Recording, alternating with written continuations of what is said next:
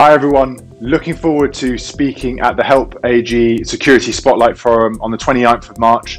My name's Jamie Collier. I'm a cyber threat intelligence consultant at FireEye Mandiant.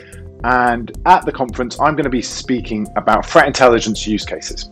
Now, I think this is a really important topic because I think too often we just assume that threat intelligence is all about identifying relevant threats, whether that is ransomware or some emerging espionage group, for instance.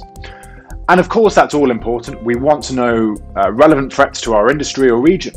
But I think the more interesting question is how can we use that insight into relevant threats to actually make better decisions around security?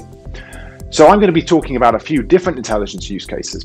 And what I think is actually really exciting there is that intelligence can be leveraged across a security function. If we think of a CISO or a security leadership, often they can use intelligence to really make better decisions when it comes to issues like cyber risk, strategic decision making, where to place their investments, for instance. If we move down to, say, the operational use case, the security operations center, for instance, often what we see there is a transition from a reactive use of intelligence through, say, indicators of compromise to much more proactive posture. That might include threat hunting, using Yara rules, aligning security controls to common attacker techniques. And what we find there is that that really allows organizations to be out the blocks, ready and anticipating threats, ready to mitigate them as soon as they kind of start to target a network.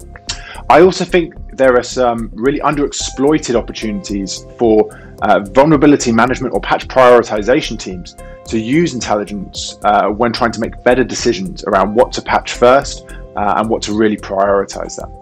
So hopefully a lot of exciting potential there for intelligence to be used, as I said, across a security function.